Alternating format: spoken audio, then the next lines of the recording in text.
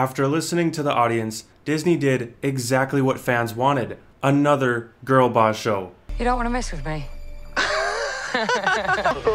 It's called Renegade Nell and features strong female character, Nellie Jackson, who hates when men call her by her name. And don't call me Nellie.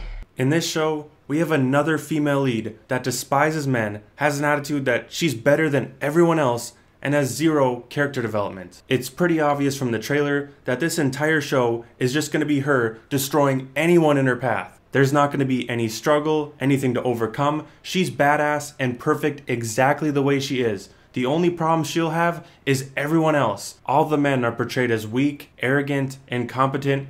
They're all such a burden for Nell. Even the ones that are just trying to help. They just stand in her way, slow her down. They're all just so useless. Nell is played by actress Louisa Harland, who's so woke, she read a letter to all men saying how oppressive they've been to women. Dear men, I want to thank you all for taking care of things for so long. You've done a great job.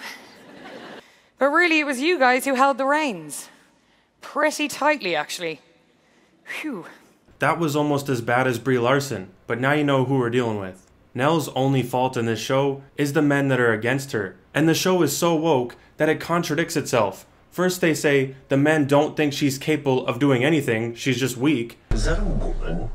And then they say that the men think she committed murder. Well, which one is it? You can't have it both ways. Either the men think you're weak and useless, or they think that you're capable of killing somebody. The show is a total mess, it's generic, it's bland, it's another girl boss show, and it's gonna flop. And watch, when it does, Disney and the lead actress are going to blame misogyny. Disney still hasn't learned, even after She-Hulk, The Marvels, the Sleeping Beauty remake, and all the other woke Disney films.